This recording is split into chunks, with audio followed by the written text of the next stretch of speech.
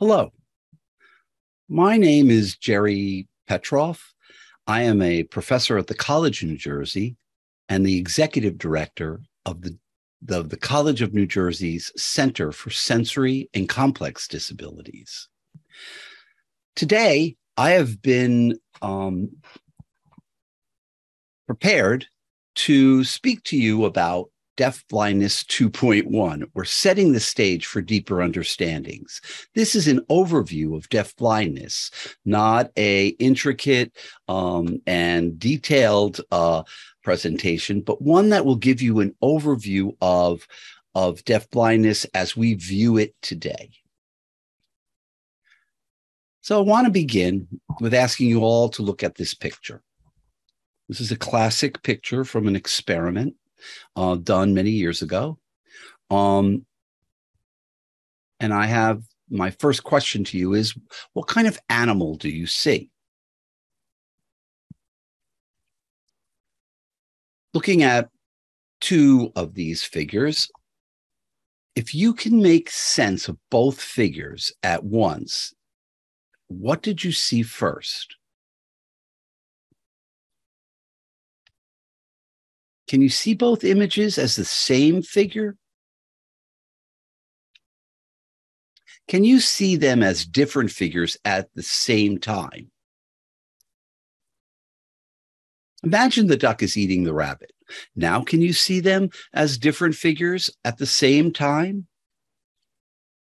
I'm sure that some of you were more successful than others in going through that simple experiment of viewing. Each one of you, or many of you, had different views or different perceptions. This is a well-known replication study regarding perception, or how a simple cue can just influence or clarify our perceptions. So what does that have to do with deafblindness? Well,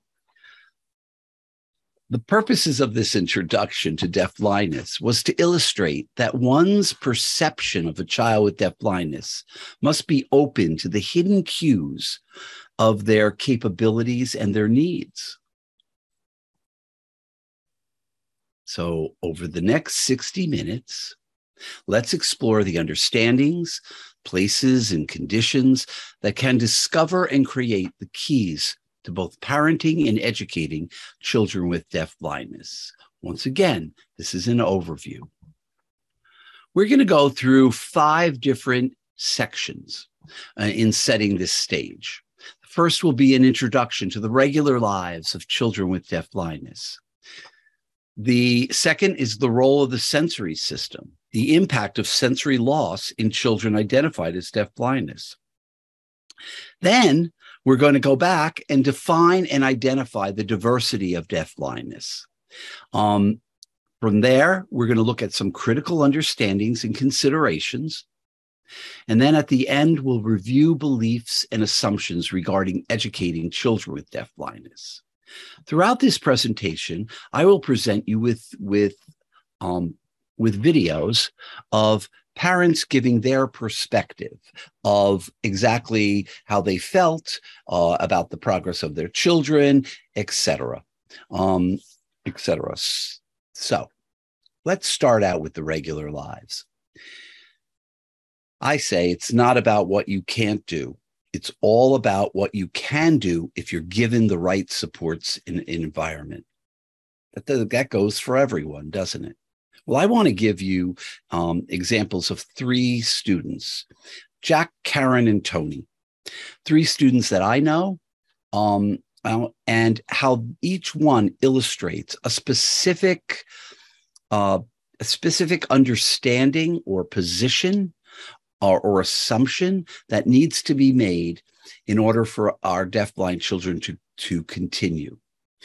So Jack is 20-year-old youth with deafblindness who entered school at the age of 3 and was faced with educators and others that viewed him as incapable of communicating effectively or learning typical school content or subjects.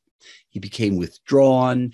He showed little interest in interacting with his peers and demonstrated a wide range of challenging behaviors. However, His parents and those who understood deafblindness insisted that with appropriate access to information and tactile sign language, Jack would be able to develop skills of communication and be able to learn. With the proper amount of support from his parents and others, Jack learned to communicate through tactile sign language and is currently in college studying the liberal arts. Second person, Karen. So Karen was a little 6-year-old girl when I first met her. She was a little girl with deafblindness, in which others could not determine if she was progressing or understanding the array of tactile symbols and objects that were consistently presented to her. No one knew if she would develop skills of communication and language and understanding of others or not. However, since it's not known either way, the school team and family proceeded to input communication from tactile and object cues to basic keyword sign language. Today, at age 12, Karen uses a combination of 2 or 3 word sign approximations and maintains the use of a calendar system to determine her daily, weekly schedule. She is actively involved in interacting with others, peers who are not deafblind, and attends a program in her general education classroom, or the school she would have gone to if she didn't have deafblindness. Then there was Tony. He was a 16-year-old deafblind adolescent who had a team of educators, therapists, and families that believed in his full inclusion into the school, community, and family. He was educated with his typical hearing and sighted peers from preschool to high school. Although Tony communicates through a variety of alternative communication avenues, such as augmentative communication, picture cues, touch cues, and other, he continues to learn and grow with his peers. Tony's program content is modified. However, he's learning what everyone else is, and every effort is provided to assure that he is included and successful. And from my vantage point, he's been very, very successful. So what do these illustrate?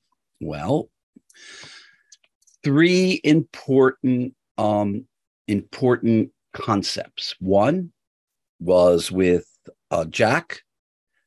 They had a growth mindset. Families developed a growth mindset, not a fixed mindset that this is the only thing that Jack could do, but developed a growth mindset by educating themselves and others as well. The child was viewed as purposeful and capable. Then there's the least dangerous assumption, which was illustrated by Karen. It was assumed that Karen was capable of developing and learning, since there was no evidence to the contrary. And so she did. We don't know that Karen understood or not then, so we assume that she did. In other words, the dangerous assumption is assuming if somebody doesn't understand or is not capable and really is. And if you don't know, you'd better do the least dangerous assumption. The third is access and opportunity. The child was given the opportunity to be integrated into their family and school. And the child, who was Tony, was given age-appropriate access to the family, school, and community, and every effort was made to prevent exclusion. So many deafblind children are not provided with the quality or quantity of education within their typical schools, like schools for the deaf or programs for the blind, or just their typical local elementary schools or middle schools or high schools. These are the necessary approaches to viewing and educating any child, regardless of their abilities. And for deafblind children, it's paramount to believe. So let's move on to our third section, right? And that is the role or I think this is our second, right? The role of the sensory system. It's the impact that sensory loss has in children who are identified as deafblindness. Those of us who understand and work with children with deafblindness know that the sensory system is more than just hearing and vision. We understand that the key to human growth and development is rooted in the manner in which our senses find the things around in the world that we need to know. St. Thomas Aquinas said, or stated actually, that the senses are a kind of reason. Taste, touch, and smell, hearing and seeing are not merely a means to sensation, enjoyable or otherwise, but they are also a means to knowledge and are indeed your only actual means to knowledge. He's a very bright man that teachers and parents need to understand and know. We don't have time to explore the intricacies of our brain and its sensory connections. However, let's highlight the most important understandings and knowledge that would be important to you. Or in other words, what teachers and parents of children with deafblindness really need to understand and know in regards to how the human sensory system enables us to learn and grow and develop. So how do humans receive and digest information and gain perspectives of their world? How do they experience the world and your environment? How do you learn? How do you gain knowledge? How do you gather information that hasn't been taught to you? The answering of these questions are critical to the deafblind child. These questions are so critical to the role of teachers and parents of deafblind children that we will spend a few minutes exploring the big ideas and understandings that come from the sensory world. Life is a sensory experience. We have 100 billion nerve cells that communicate with each other through a network of pathways. This elaborate neural pathway system is referred to as the human nervous system. Looks something like this. Nerves are tiny parts of your body that act as messengers. They send signals to your brain. Together, the many parts inside our body that sense what is around us are called the nervous system, in which our sense organs are the major part. Our sense organs, our skin for touch, our eyes for seeing, our ears for hearing. Our sense organs work together, not separately, to form our human sensory system, which is key. Seems a little complicated, and you bet it probably is. And yet, us remarkable human beings use our individual abilities to sense the world and make sense of the world. Here's what it would look like. It's an extension of our brain as it's illustrated here. However, this is a pretty complex view of the neurological sensory system that we will not go into in depth in terms of the way they work or the neurology behind it. If we did do that, I would be saying, yikes, right? This is difficult to understand. Let's pull out of it what we do know and look at it at large. Information is gathered through our sensory system that informs our brain to interpret what we feel and sense. That's referred to as sensory perception. So in other words, our sense organs, our touch, our skin, right? Our hearing, our vision, our movement, and other work together to experience the world and send signals to our brain in which is interpret each of these things. They make sense of them.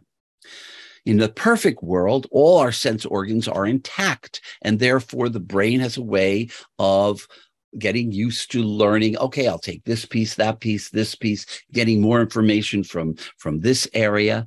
However, every one of us has a different way in which we are sensing. Some of us are sensitive to auditory input. Some of us are sensitive or not to visual input. Some of us don't have very sensitive touch.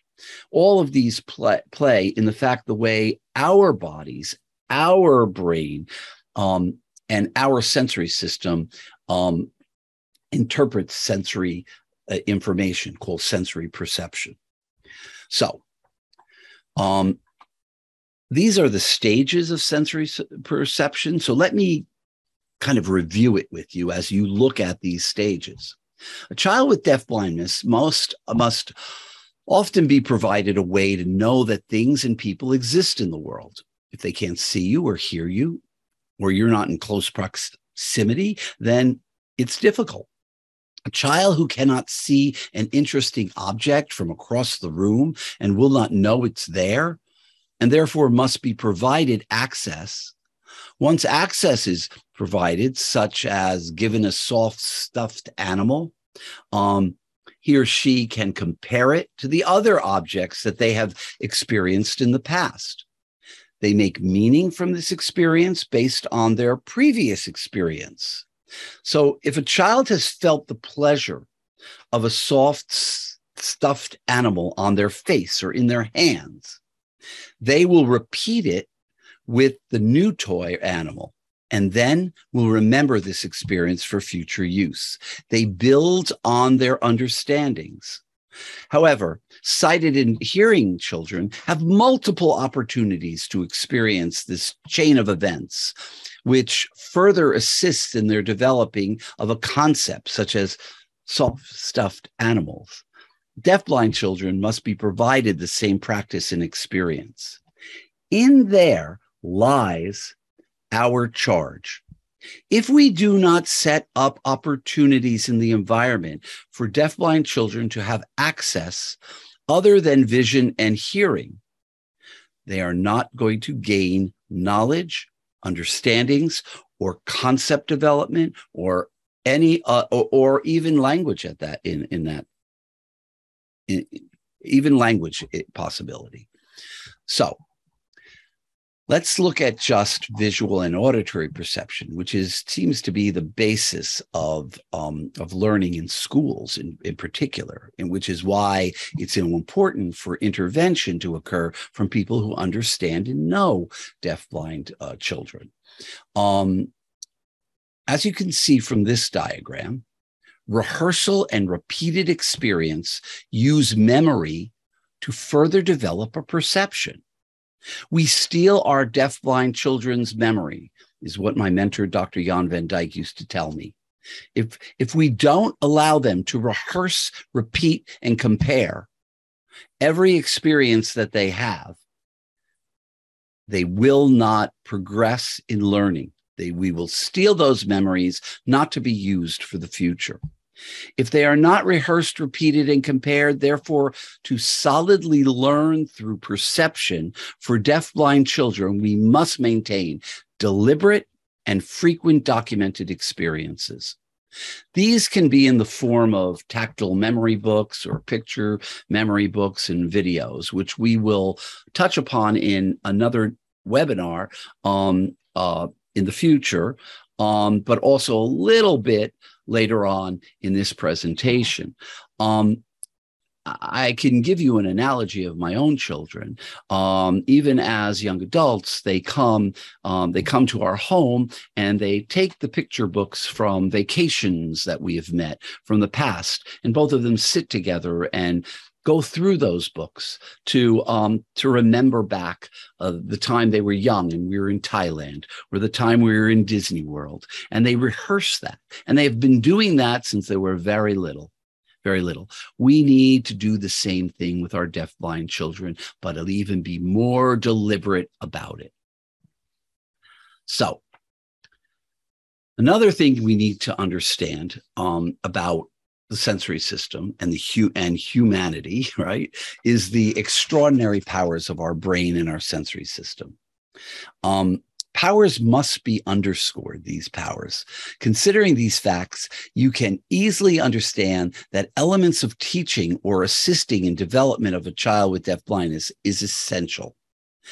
Not prepared to, if they're not prepared to perceive the world while under stress, they're not going to learn. And for many children with deafblindness, going through the world is sometimes an unsafe experience, sometimes an emotional experience. And there's sometimes little to be motivated about because they don't see and hear the world around them. So we must bring it to them. Often deafblind kids are not provided the same access to multiple opportunities to experience their environment. We inadvertently synchronize our movements with others. These are called mirror neurons. They enable us to synchronize our movements with others that we see or we hear. Consider the yawn. If I yawned right now, many of you out there would do the same thing.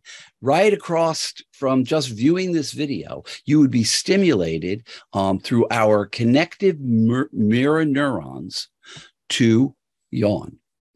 So it's mandatory to augment the deafblind child's orientation to include tactile and other senses.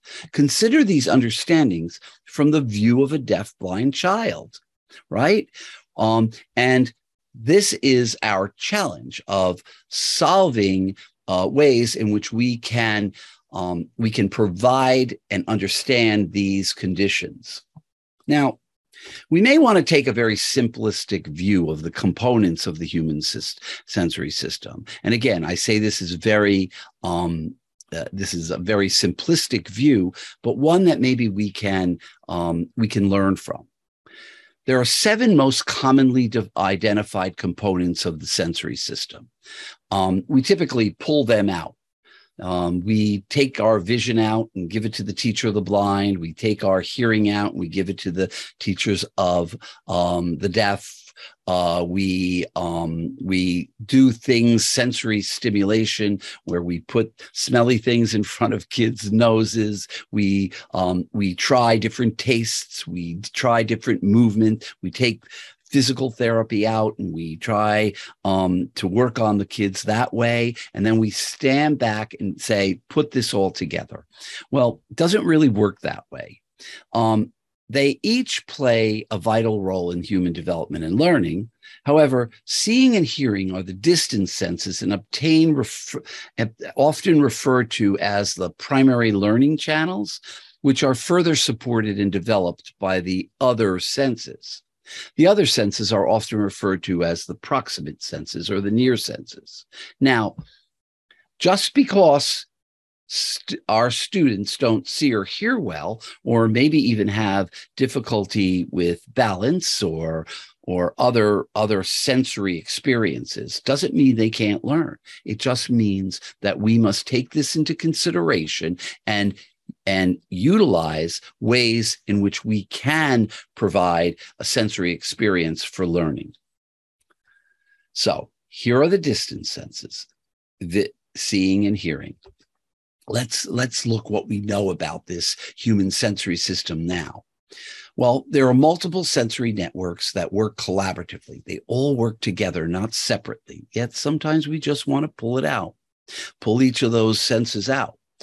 And they're all directed by the brain.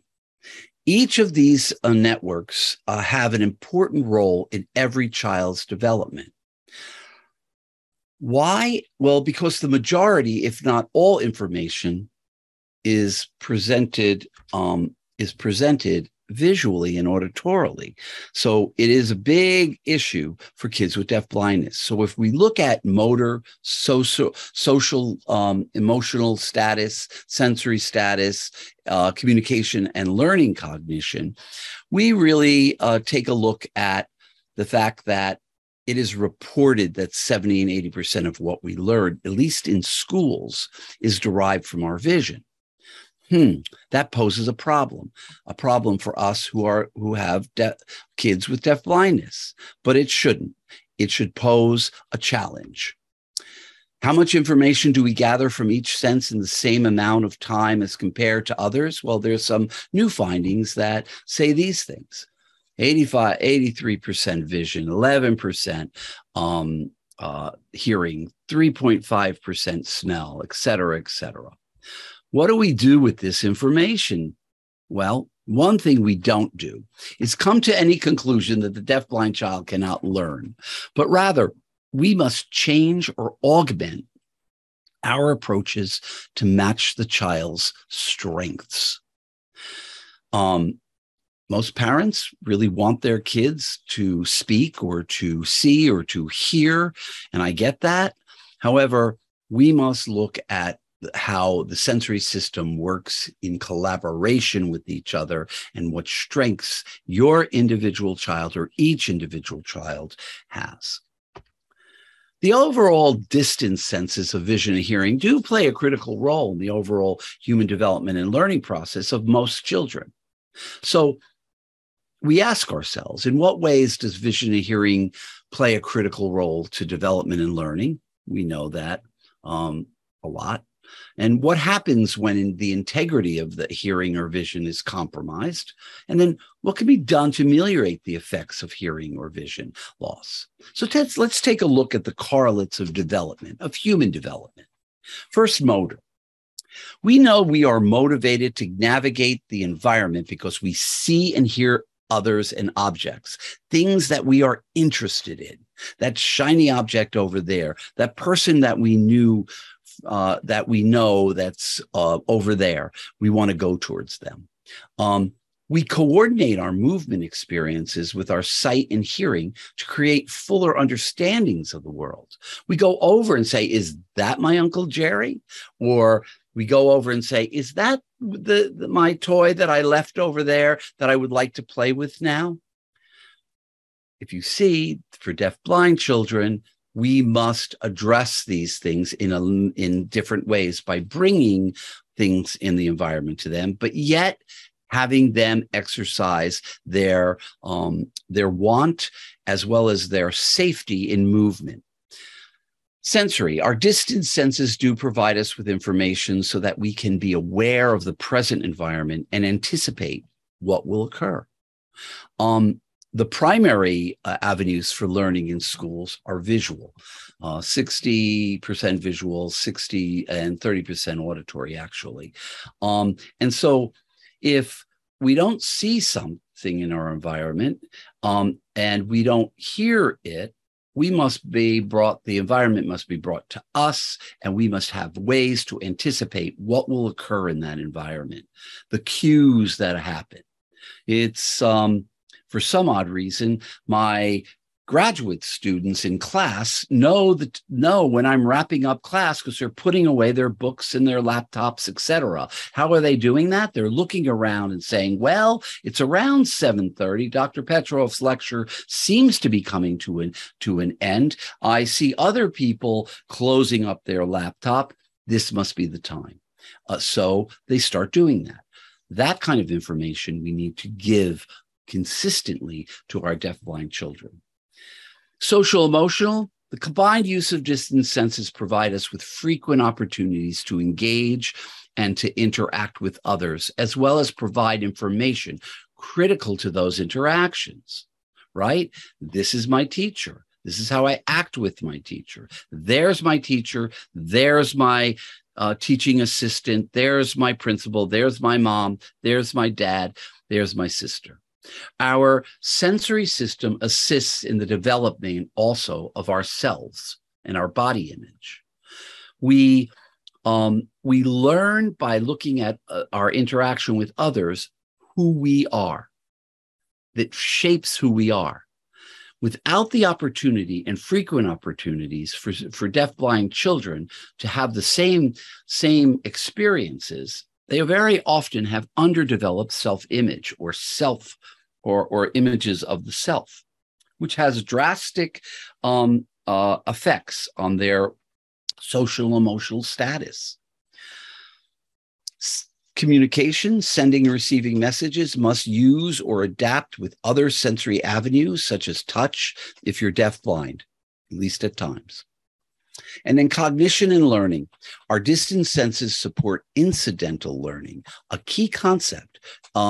Incidental learning, the things that no one directly teaches me, but I see from my interactions and what's happening around me in my sensory environment. Or concept development, which we'll go over in a second. And then mental imagery. What does the mall feel like? I want to go to the mall. What is the imagery that it brings from my experiences there? And access to the scope and sequence of learning environments. These are all need additional support for those who are deafblind. So let's switch a little bit. Now that we have defined that the sensory system and perceptions are critical to development and learning for all of us, right? Let's take a step back for a minute to understand who is deafblind, because it's not as easy and is not as clear as one may think and has evolved over time. A lot of times deafblind implies a total absence of vision and hearing, which only represents really a small percentage of deafblind individuals. There's no single profile for an individual who is deafblind. Each person is different and presents with different sensory capabilities, different cognitive disabilities, different personalities. Yet it is estimated that there's at least 1 to 2 deafblind people for every 1,000 individuals with disabilities. So,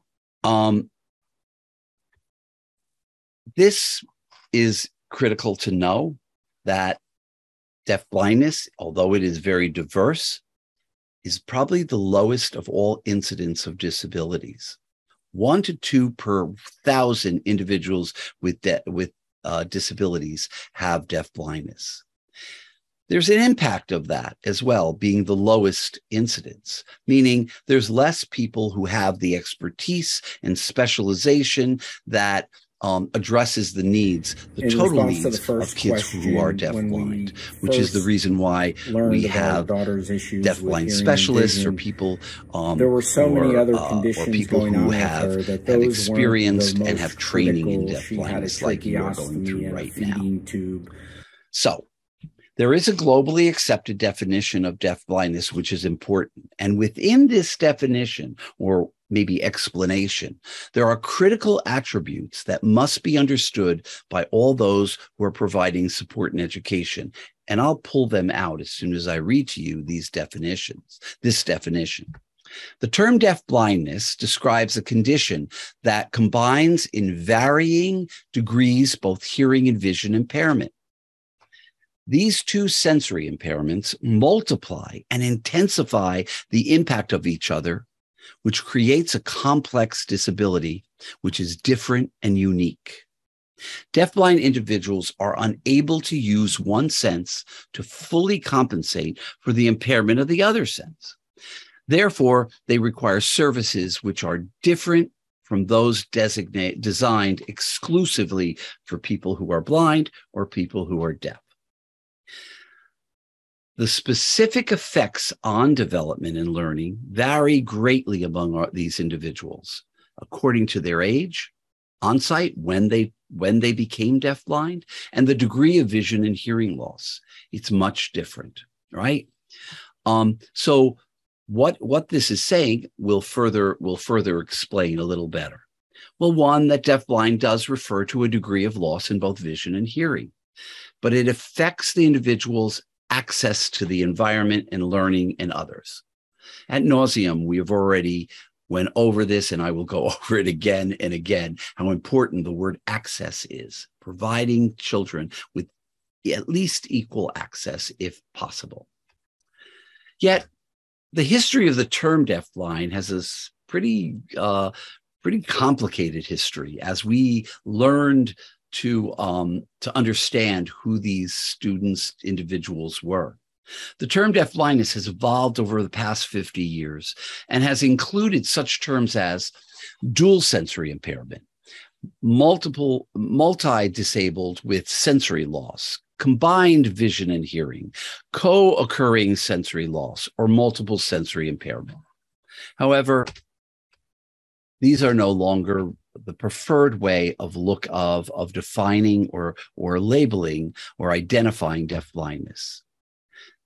Then, after these, was the term deafblind. However, deafblind people themselves said, we don't like that hyphen, because that indicates that these are not one disability. So the field has accepted the term deafblind or deafblindness without any hyphen. Let me give you an example to impress upon you the fact that deafblindness is a unique and different disability than just deafness or blindness, and that cannot, and an analogy that may or may not work. We know that if we combined blue, like I'm doing right now, blue water, blue color, with yellow, all of a sudden we get a different color. And that color, if you can see it, is green. Now, there's no way in the world I'm going to pull that back out into blue or yellow. This is a new color. Just like deafness plus blindness doesn't really equal deafblindness. Probably should have that. Once you blend blue and yellow, a new and much different color occurs, green.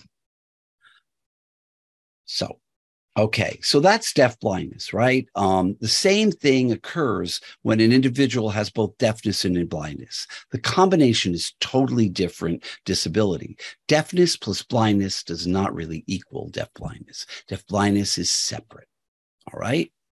So that word is troublesome for many parents, troublesome for many teachers, those who want to say, well, that he can hear or he can see. They have a lot of emotional as well as curiosity as why we're calling them deafblind. So I asked 3 parents, families, to address the following. Remember back when your child was born and discovering that they present with challenges to their hearing and vision. In what ways did you process that information? Those of you who are parents in this audience, you could think back the same as I asked these parents. And then when you first heard the word deafblindness, what was your reaction? What questions did you have at the time? This is Pete, Maureen, and Kimberly.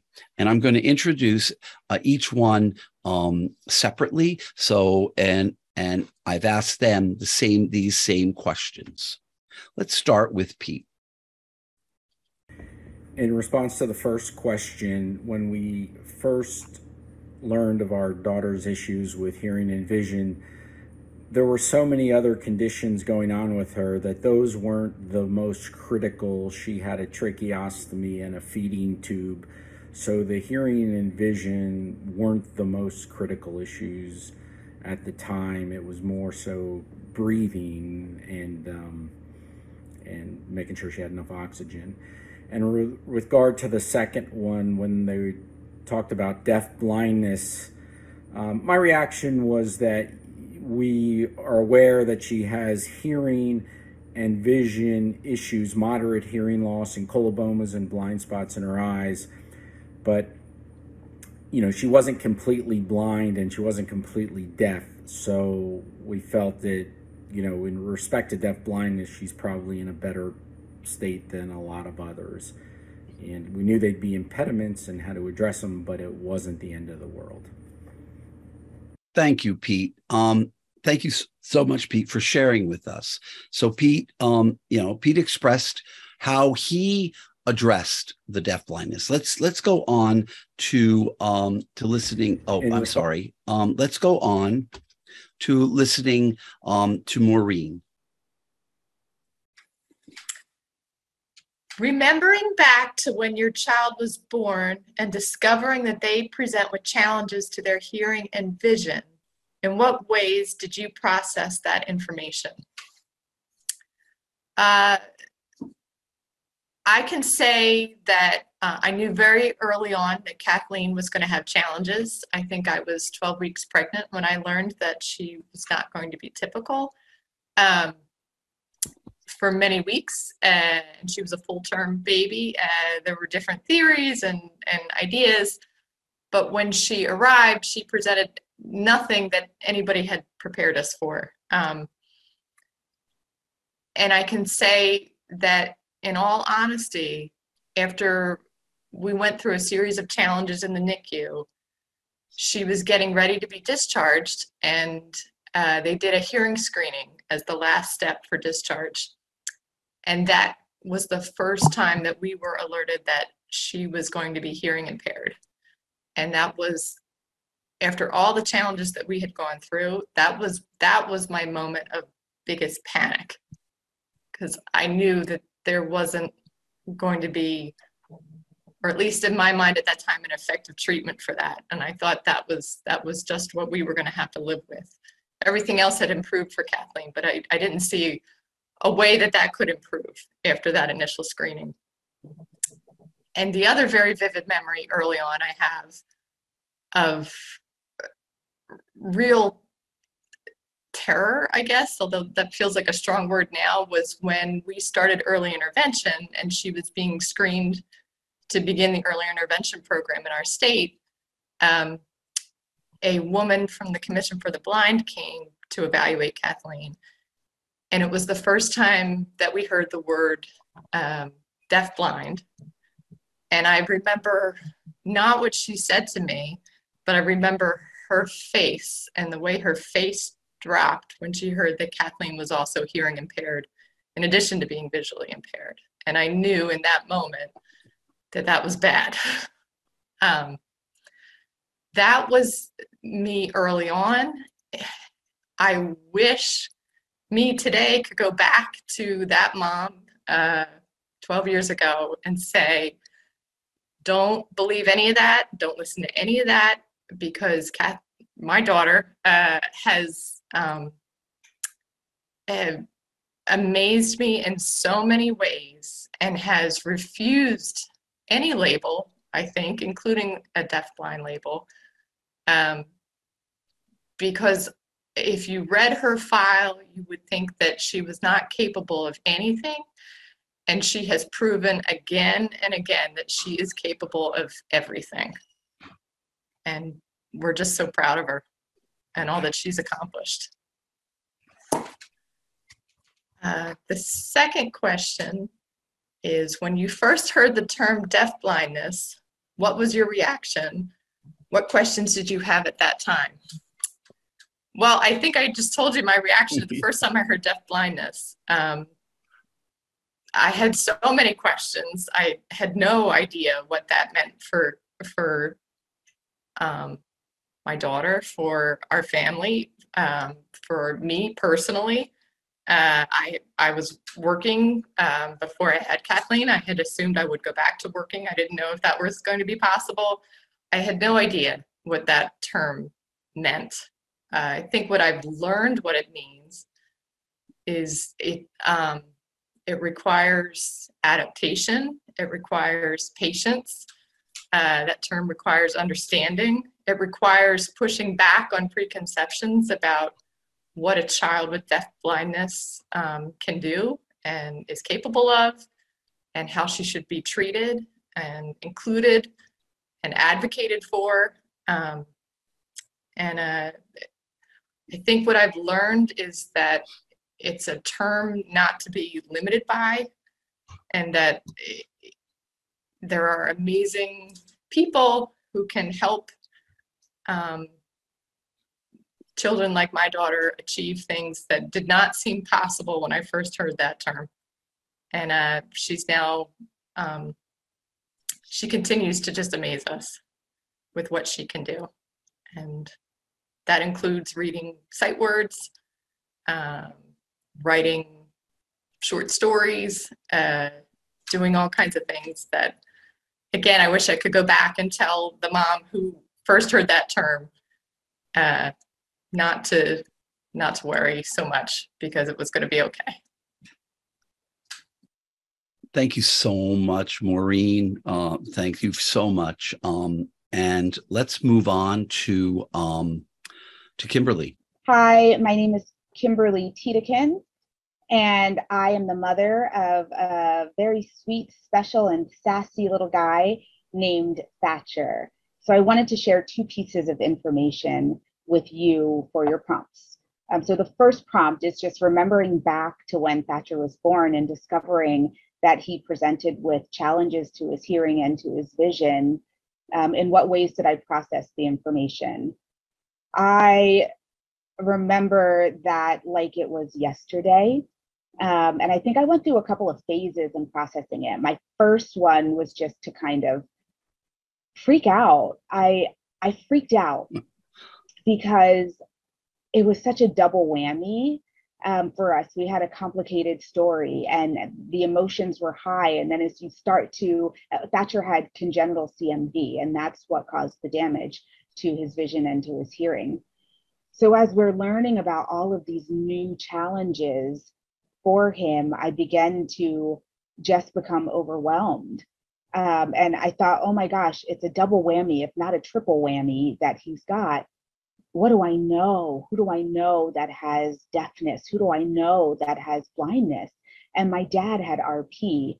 So I knew a little bit about working with folks, with people who have visual impairment, but this was just a very different element, different in that it is still in my family, but a different challenge, one that he would, know growing up his whole life.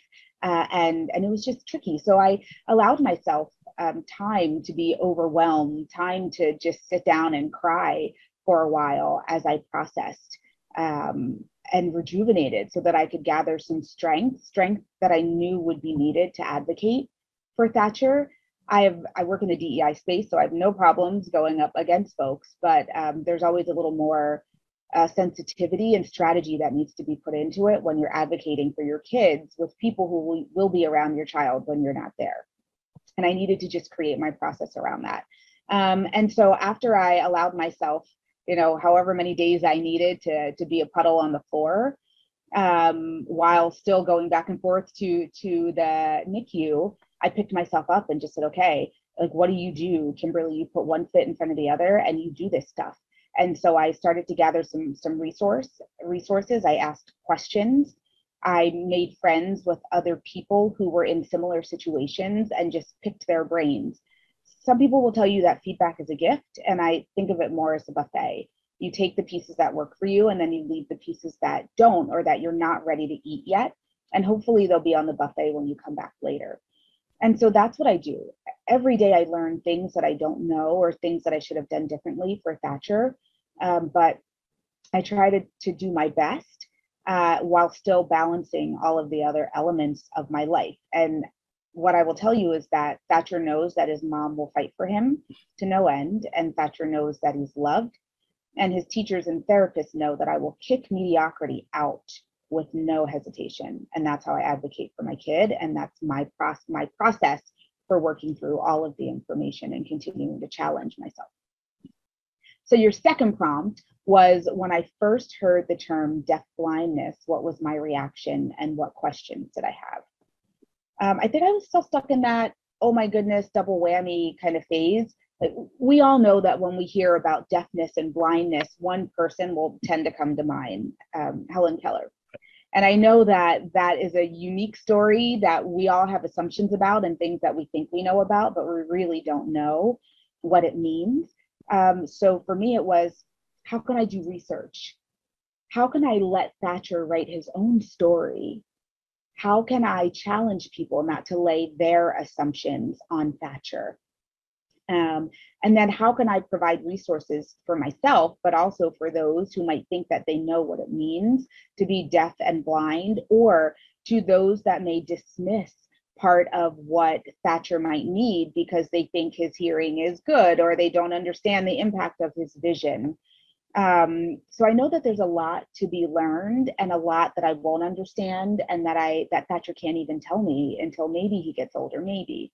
But the questions that I had were just, how do I support my kid, and who do I go to to get that information and that knowledge? And those are the questions that I continue to ask myself, because I believe that in every situation, we're the student and the teacher.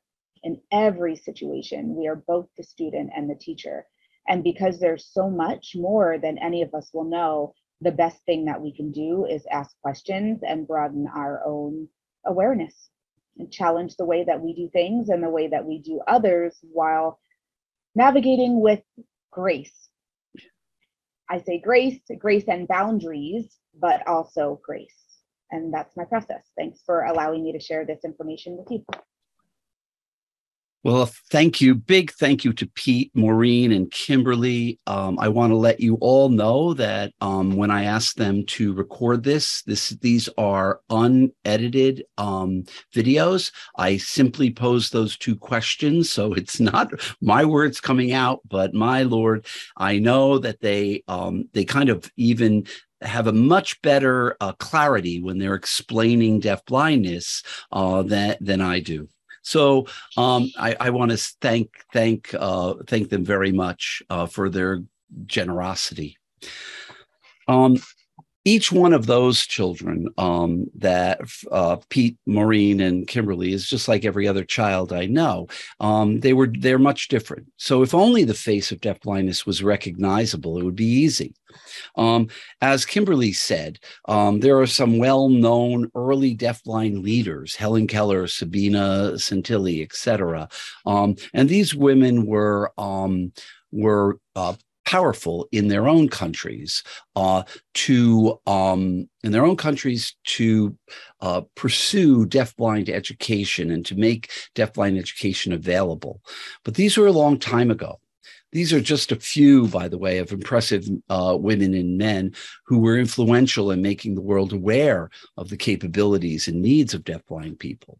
Today, most of our deafblind children and adults have additional challenges and require specialized support beyond Braille and sign language. And we need to look at our kids in a much different light. There's a diversity amongst our deafblind children. They're heterogeneous. They're all different than each other. They have shared etiologies with other disabilities. And they require a broad range of specialized knowledge. More than 90% of children with deafblindness have additional disabilities or health problems that often keeps them from being recognized or addressed as deafblind, yet they are. To illustrate that, we know that there are some categories of etiology here. There is heredity and chromosomal syndromes. There's prenatal, congenital complications, postnatal, non-congenital conditions, random trauma, or other circumstances. They are often referred to as these categories: congenital deafblindness from birth; congenital deaf, adventitious blind; you're born deaf but become blind; or visually impaired. When I use the word blind, I'm talking about visual impairment, the whole gamma. Congenital blind and adventitiously deaf, somebody who is blind who becomes hearing impaired or deaf. And then adventitiously deafblind, someone who was born hearing and sighted but becomes deafblind, which we all often call acquired deafblindness. So we have all these combinations of people that are in this pool called deafblindness. So that kind of sums up a little bit about the definition of deafblindness. But to really punch this idea and to once again hear from the voices of parents who have lived experiences in regards to their sons and daughters, I'd like to introduce you to the box of deafblindness. What you're about to see is a video made and narrated by a parent of a child with Charge syndrome and her family's journey to understanding. It can provide you with the insight into what many parents experience when they first hear the word deafblindness, like we heard from those other 3, and how it came to be that this parent made sense of who her child is. I want to thank Kimberly Lauger, the mother of Dylan, who gave us permission to use this video in this training. So without further ado, I'm going to sit back for a while, and I'm going to allow you to listen to this this short video called "Moving from the Basics of Deafblindness," called "The Box of Deafblindness." Would like to introduce you to the concept of the box of deafblindness. This is a visual model designed to help understand how to facilitate engaged learning with students who are deafblind. This model came out of my experience as a parent of a deafblind child. When Dylan was born, we knew he was completely deaf by the time he was 5 days old. Later tests would prove this was to be true. We also knew he had blind spots, these things called colobomas. What we didn't know was how well he was going to see with those colobomas. We were told to wait and see. So we began to parent Dylan as a deaf child with a vision loss and celebrated any indication at all that he could see. But then people started using this word deafblind. Deafblind created a horrible image in my mind of Dylan alone in a dark box, trapped, unreachable. Yes, I knew about Helen Keller, and I knew that language and interaction were possible. But I also knew that Helen Keller had exposure to language before she lost her vision and hearing. How was I going to reach Dylan? How was I going to know him, what he thought, what he felt, what he believed, what he wanted? How was he going to know us? How was I going to let him know that everything was okay and that I loved him? Fortunately, that image of Dylan in a box, alone, trapped, dark, unreachable, did not last long. I quickly came to realize that Dylan was in a treasure box, his very own treasure box, a box that kept him safe and protected from the world. And I knew it was going to be up to Roy and I to figure out how to help Dylan come out of that box and engage with the world. Now, when you think about it, we all have our own protective treasure boxes too. If you have a migraine, if you've had a stressful event, if you didn't get breakfast, if the traffic was bad on the way to work, many things make us withdraw inside the treasure box. But on the other hand, there are certain environments that we know that we come out more easily, that we participate more fully in life around us. The same is true for the students that we work with. Now, the box of deafblindness is a model to help us learn how we can help our students become more fully engaged in life. What are the things that cause them to retreat into their protective box, and what are the things that help them come out and engage with the world? We start with the box. The box contains the essence of who Dylan is. His personality, his thoughts, his ideals, his experiences. There's a lid on top of the box, and it's sealed shut, and I don't see a key. Intuitively, I knew Dylan had the key to open the box, and that I was going to have to enter his world so that he would be motivated and secure enough to use his key and to venture out into mine. But how was I going to enter his world without a key of my own? Where are the windows? Now, off of this box come 2 arms and 2 legs, and there's 2 eyes, and a nose, and a mouth, and 2 ears. These are the windows into the brain.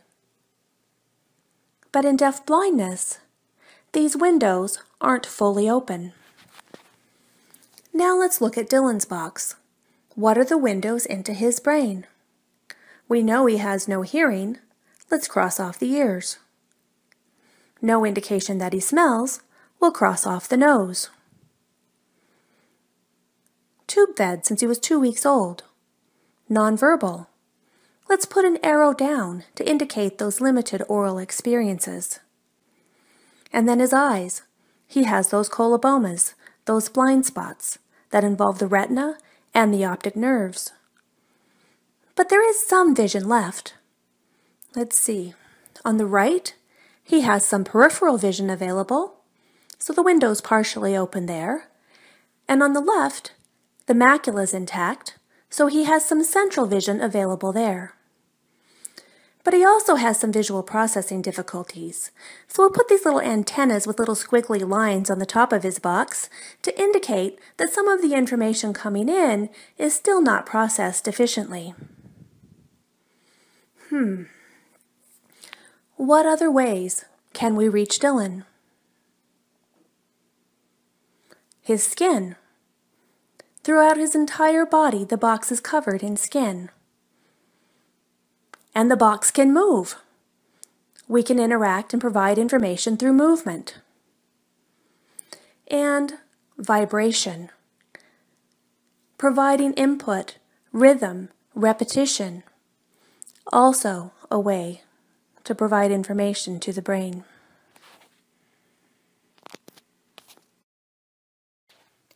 Now you can imagine, with so many sensory channels closed, with such a lack of information, that the first advice we received was to provide Dylan sensory stimulation, to make sure we provided enough input to make up for this lack of information. But as discussed in the video on the brain, information that does not have meaning is perceived by the brain as stress. And what do you think is going to happen to the lid on the box with stress? That's right, the lid's going to close. It's going to close tight. And do you have the key to open the lid? No, the child does.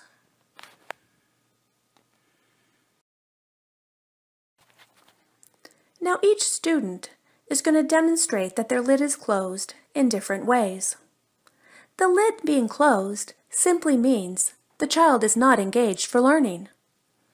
You might see it through what we call behaviors. The child might start acting silly, might start throwing things, might run out of the classroom. Maybe they're perceived as underperforming academically. Or you might see the lid being closed through physical complaints. For Dylan, it's migraines. For other students, it might be seizures. Some students simply go to sleep. There's a song I particularly like, "You Can't Make a Turtle Come Out" by Malvina Reynolds. She says, "My little friend Noah has some pet turtles. He called them a gook. He discovered that you can't make a turtle come out. The more you make it, the more it won't." The same is true in deafblindness. If your student has closed the lid, the more you try to force the lid open, the more likely the student is going to stay safe and secure and withdrawn in that box, or that they might flare up outside of the box.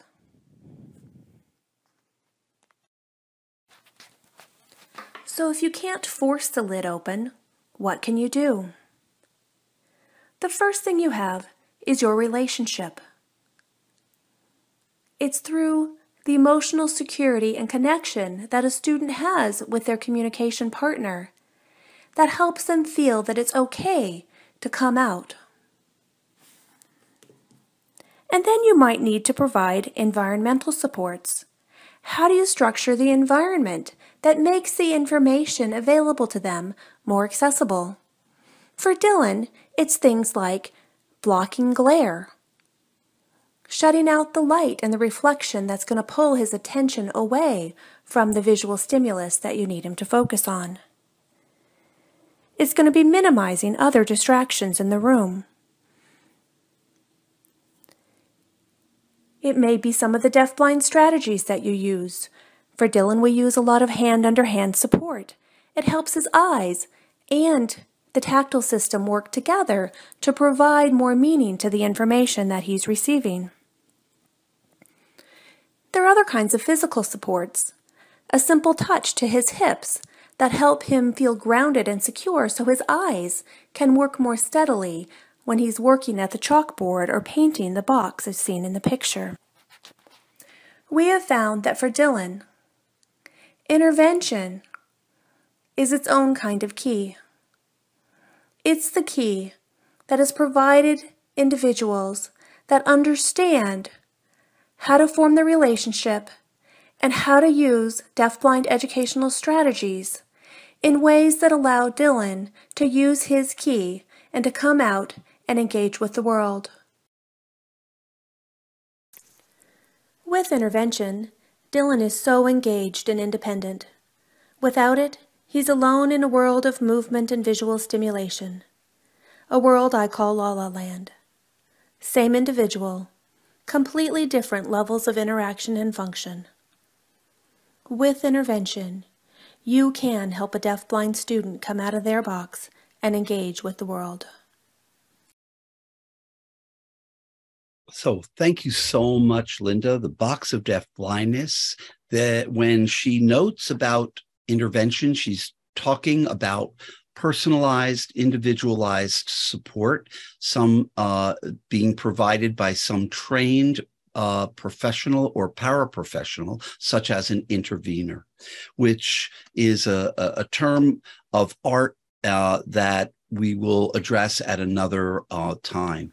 Let me pull out some critical understandings that will add to what Linda said and what we've said so far, that deafness times blindness equals deafblindness. It's really important. These are 5 areas that are important. I want to go through each one individually, starting now.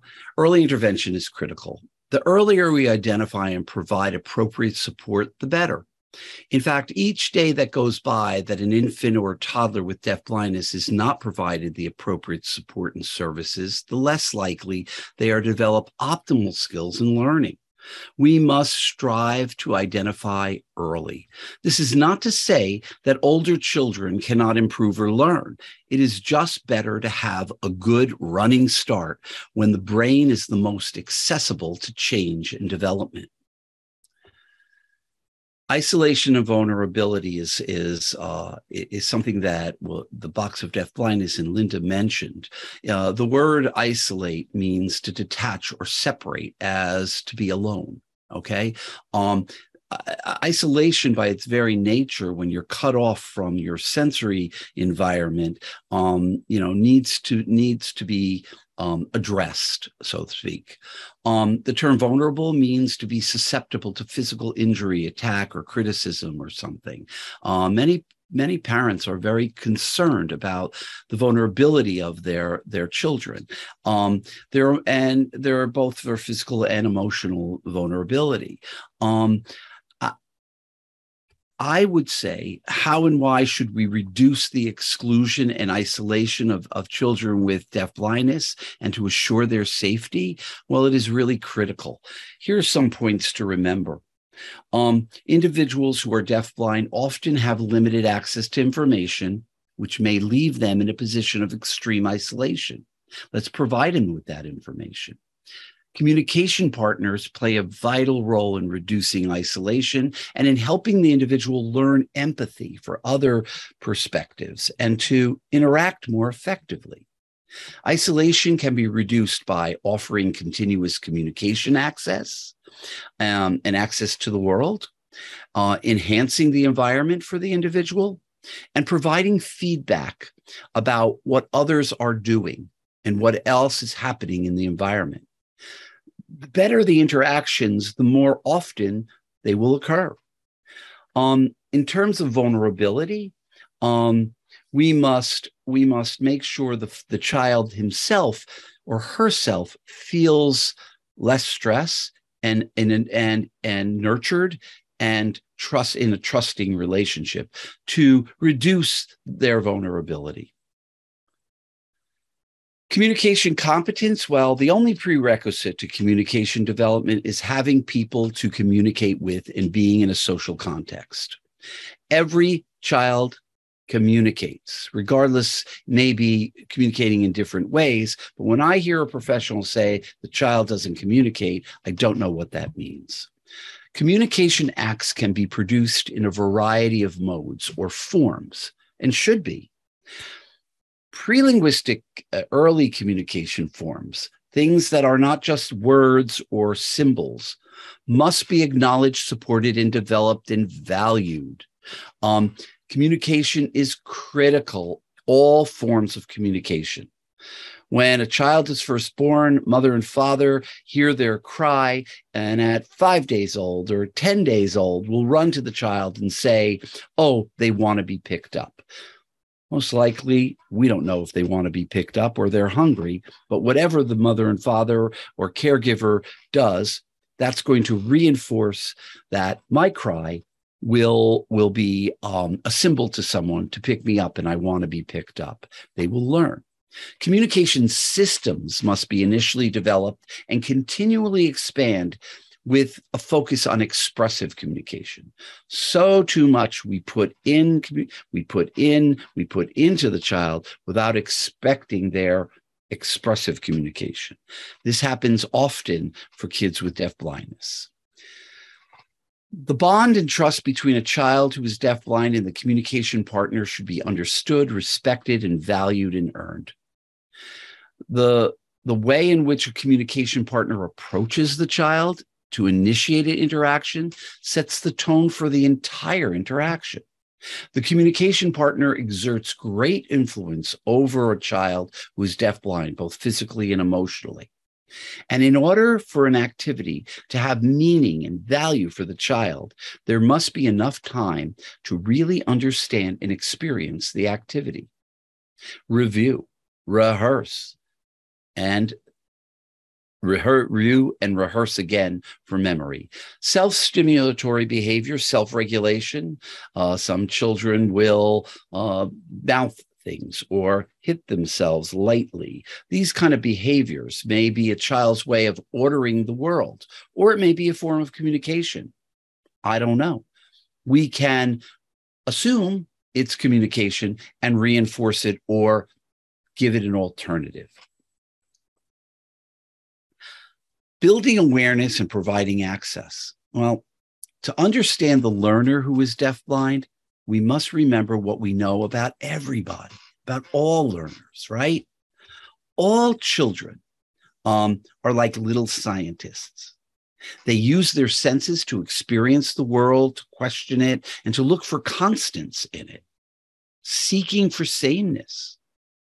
Incidental learning accounts for approximately 90% of these learning experience, at least for typical kids, right?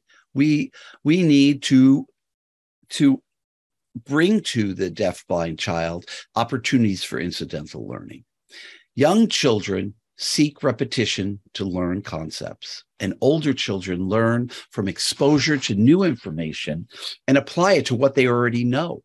These concepts and practices will be further explained in upcoming targeted webinars. However, to begin now, access to the world is critical. So we must be as creative as possible to provide access to others, to peers, to family members, to schools, to the community members, etc. Deafblind children are no exception to these understandings. The deafblind child is like a little scientist, however. He or she will require more deliberate teaching and access. His or her capacity for gathering information and experiencing the world depends on awareness and access. There's that word again. The capacity to learn incidentally depends on what is within sight, hearing, or physical reach. Access. For the most of us, vision and hearing serves to mediate the other sensory systems. However, for children who are deafblind, their developmental journey is unique. An example. So without sensory access, that journey is at risk of being fragmented, or concepts are not developed appropriately. An example of a concept is a dog. Now, can these two creatures here be both dogs? What features do they both share that we can generalize this as they are both dogs? One is little, one is long, one is big. They're different colors. But they all have tails, fur, wet noses, barks, etc. It takes exposure to many varieties of dogs that develop our understanding of the concept of dog. This goes for many other concepts. You can think of many others like trees, plants, cups, fish, concepts in which children generalize by seeing sufficient examples of them in their world. Seeing is a word I use, or experiencing them. Individualized supports, and here in America, we call them interveners, are specialized considerations, approaches are critical and become the foundation for the development and education of children with deafblindness. Most of these children require individualized supports to gain access to the world around them and to instruction we are trying to provide them. The fact is, access, access, access. How are we going to give access? So individualized supports for children with deafblindness provide access to the learning and the living environment, okay? Making and maintaining social connections, developing communication, developing concepts, making curricular connections, being independent and safe.